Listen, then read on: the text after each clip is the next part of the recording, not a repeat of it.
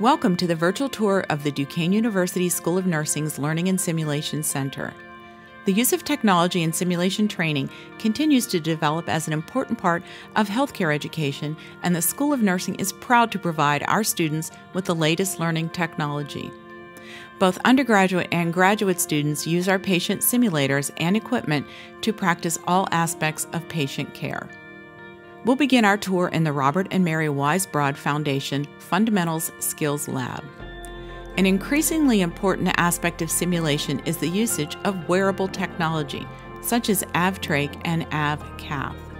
This equipment gives students the ability to interact with a live actor, referred to as a standardized patient.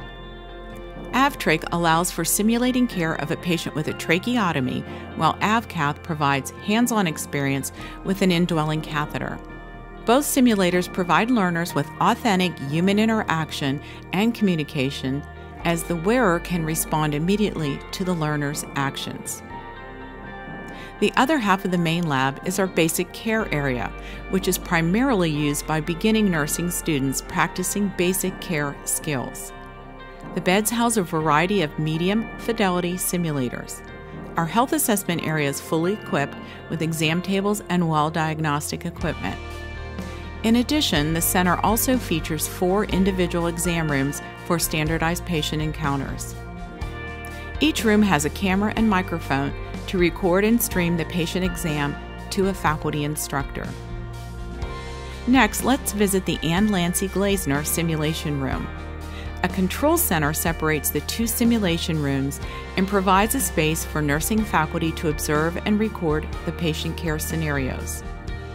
This allows the faculty to guide the simulation without being in the patient care area, enabling students to function more independently and to develop critical thinking skills. These rooms also feature video projections and audio effects to simulate various clinical locations.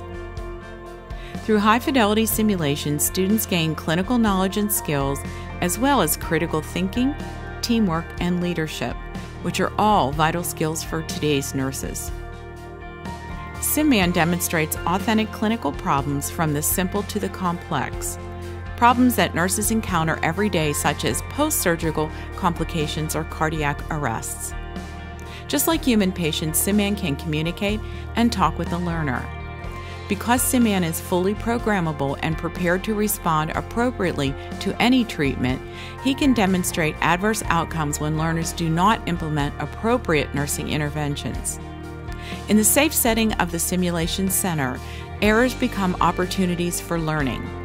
By providing immediate feedback, our students can adjust their care plan accordingly.